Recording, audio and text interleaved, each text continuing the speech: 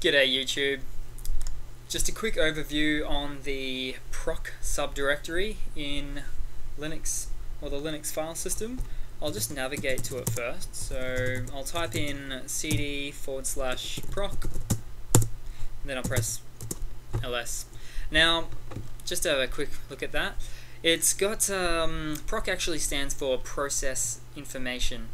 And really what it is the fact that it just gives information on a lot of the hardware and some of the software components, but particularly hardware, like we've got system memory, how many gig you've got, how fast it is, that sort of thing, and also your CPU as well.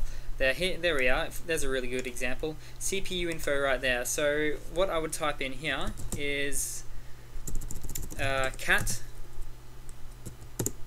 proc and CPU info, and then press enter, and then I can see a little bit of information about my CPU, how it's an i7, that it's 64-bit, and all the flags that are associated with it, what capabilities it really has.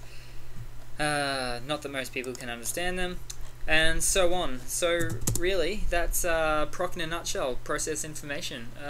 Use it from time to time to find out specific information. But not all users use it on a day-to-day basis when they use Linux for servers. But it's just an interesting thing there to have for certain. Yeah.